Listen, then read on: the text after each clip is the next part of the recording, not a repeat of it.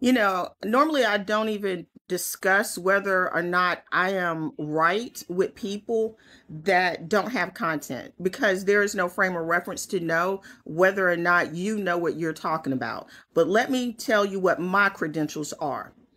I have a company, I have HR, I have a payroll, and I have employees. And so, what I am speaking of is not some hypothetical bullshit. I am speaking about what I see every single day with my employees.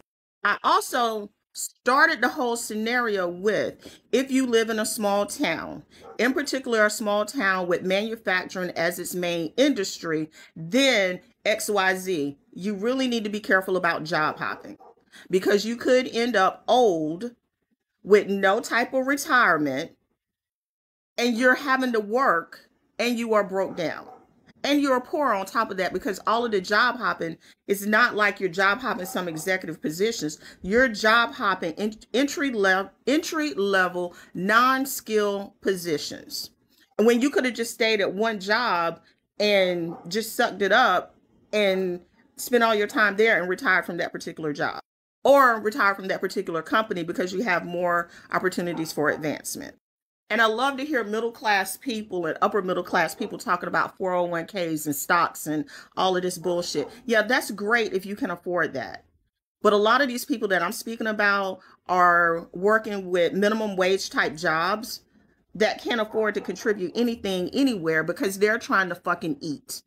They're trying to pay their light bill. They're trying to get a piece of a car that might cost $2,000 or $3,000 that they're going to pay for when they get their tax return. I'm not talking about some executives. So some of y'all need to really step back and stop looking at every scenario from your myopic point of view, basically your one point of view.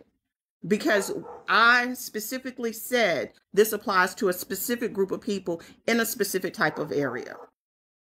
And while I'm on this rant, I'm going to be live today. You can use the code Power Hour for 50% off of our fall and holiday fragrances. The link is in the bio.